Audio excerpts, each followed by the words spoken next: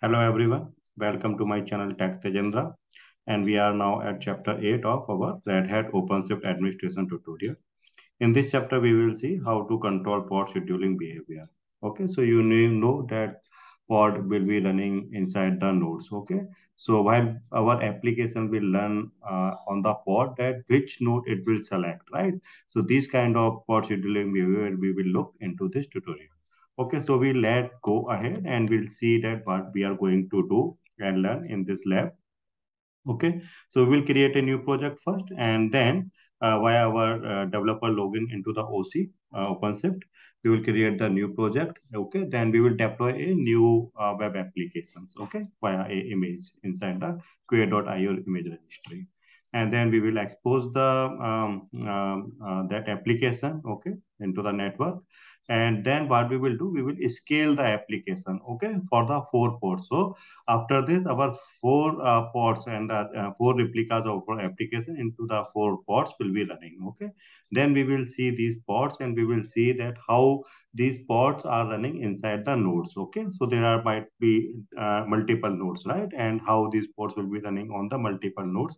This we will check, and then we will log in as the administrator user. Then we will see the concept of the node selector and how we can label the nodes, and based on these labels we can deploy our application to the particular node. Okay, so these behavior we will check via the commands. Okay, so let's start one by one.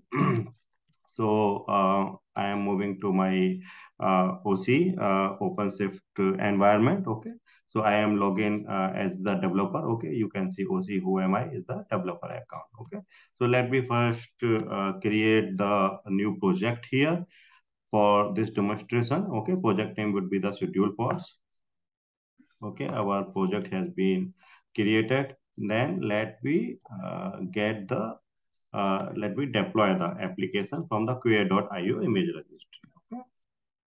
So here what we are doing, we are creating the new app, OC new app, and app name would be hello, and it will be deployed from the image. Okay. So then this is the image registry query.io and the whole URL and the tag v 1.0. Okay. So let me deploy this application. Okay, so application has been deployed now, and let me check via the OC get all command whether all component of the application has been deployed successfully or not. Okay, so the pod we can see container is being ready. Okay, and other services is also ready, and the image registry you can see, right? So let me see again if our pods are up and running correctly or not. Right. So we once we run again this OC get all, then we can see that our pods. Okay, currently a single pod, our single instance of application is running. It is single pod. Okay, that's why 1/1 you can see here, and this is in the running state. So our application is in running state. Okay, so let me also expose the application to the outside of the world via the networking. Okay, so be exposing the service so that a route will be created. Okay. So while we have done this, the route must be created. So if we will check via the OC get all command, now here we can see the information of the route as well, right? So route information also has been added here. So route has been created now. Okay. So now let me first check that how our application. Okay. So if we will give command OC get pod, okay, and then -o wide, then it will also give us the node and other information as well, right? So here we can see that the one instance of our application, one pod is running, and this pod is running in where in the node master 01 node. Okay, in my environment I am having 3 node. Okay, master 01, master 02, and master 03. So as of now, this application is running in the master 01 node. Okay, so let me do one thing. You know the internal load balancing and everything, how OpenShift perform, right? So if we will having multiple pods, right, running inside our cluster, so the load balancer of the OpenShift will divide the load, okay, and we'll run these pod automatically to the different node, okay. How we will check this? We will create the more replicas of this application, then we will see it, okay. So here we are scaling our application, okay. So via this command OC scale, so we are scaling up our application, and from 1 to we are scaling to the up to 4, right? So 4 replicas of our application will be running now. Let me do that, and let again check via OC get all command. Okay, now here you can see, right? So 4 pod is being ready, right? And 2 pod are running, and 2 pod are in the still in the create state, okay?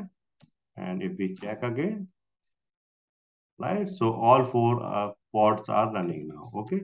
Now check the wide command, okay? OC get pod hyphen o wide command. Now here you can see, right? As I told you, the load balancing, internet load balancing of the OpenShift. So 4 pod are running, okay? And 1 pod is running in the master 01. The next one is master 02. Another one again is master 01. And the last one is the master 03 node, okay? So that's why our application are running automatically into the different, right? Now, next thing we need to learn that how we can control this behavior. This is currently it is happening automatically, okay? And suppose I want that my application should run on the master 01 node only, okay? Then how can I control this, okay? So let me go and check this scheduling behavior, okay? So main scheduling behavior is the how we can select the node, okay? And we call it the node selector as well. So let me do that. For it, we have to log in as the admin user first, because as a developer user, we do not have that right to work on the nodes. Okay. Okay, for that we have to log in as the admin. Only then we can give the label to the nodes, and according to these labels, we can deploy our application to the node which is having that matching labels. Okay. So let me go ahead and log in with the admin.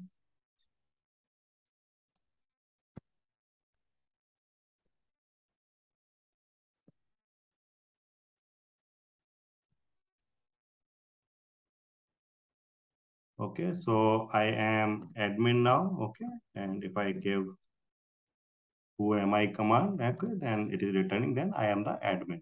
Okay, so for it to check the label, let we do that. Okay, we will create 2 labels in our environment. Okay, one label would be environment dev, and another label would be environment prod. Okay, so in that way, we will give 2 labels to our nodes. Okay, and accordingly, then we will deploy our application according to our environment, either for the development environment or for the production environment. Okay. So to check these labels, okay, what we will do, we will give this command OC get node hyphen L environment, okay, env. So env is the key of that, right? So if any node is having that environment key, okay, so it will show this, right? So as you can see, it is showing, my environment is showing 3 nodes, master 01, master 02, master 03, and none node is having any value of this environment key. Okay, so let me save it, let me set it. Okay, so let me set master 01 with the environment equal to dev value. Okay, for it, OC label node, okay, master 01. So what we are doing here, we are labeling to the node master 01, and we are adding this label environment equal to env equal to dev, right? So let me do that, and same way, let me set the this label for environment to master 2 node as well, and let me give this environment value as the prod. Okay, so this has been set, and now again let me check our environment, right? So once we did that, now you can see, right? So master 01 is having environment label as dev, and master 02 is having environment value as the prod, and master 03 node is having nothing, right? No value related to the environment. Okay.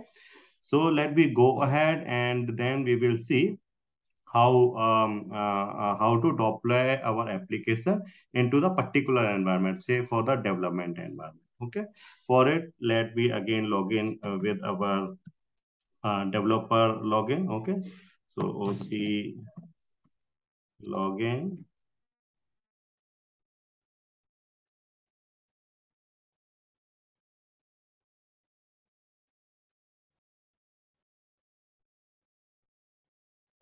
So I am inside my developer account again, developer login again. Okay, and you know that our these four uh, nodes are currently running. Okay, for that application which we deployed. Okay, some are on master 01 and scattered on the different nodes, right? Now I want that, suppose this application is for the development environment only, and I want that all pod should be deployed in the master 01, right? Because master 01 is the master 01 is the development environment node, right? So now I want that all these pods should be deployed into the master 01 node only. Okay. So for it, what I have to do, I have to change my the deployment. Okay. So how I can do it? I will edit the deployment descriptor. Okay, the YAML file. Okay, for it we will give the OC edit command and we'll give the deployment name, right? So application name is hello and the deployment. So let me do it. Okay, so what we have to do, we have to add this node selector, okay, and the environment there. Okay, so if based on this key and value, then the particular node will be selected, right? So that is why it is the node selector, okay. So we have to add it into inside the specification, okay. So let me go there and in the specification, inside the specification, let me add it, okay. Here, and we have to take care of the indentation. Okay, so indentation is like is here, and then environment would come at the next indentation. Okay, so it's perfect now, and let me save it. Okay,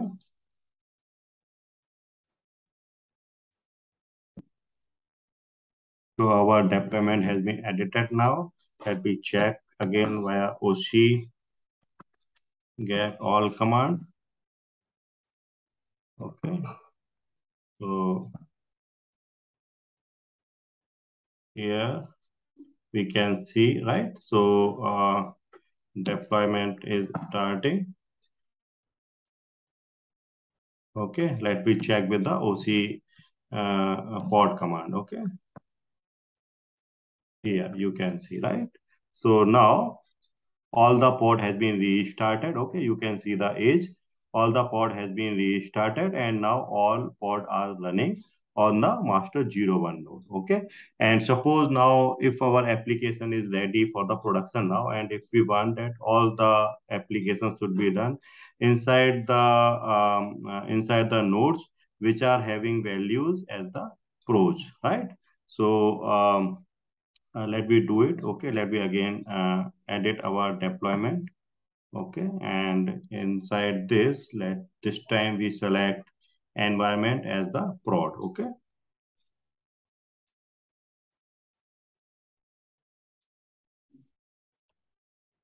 okay, so we have to find out the node selector. Here is our node selector.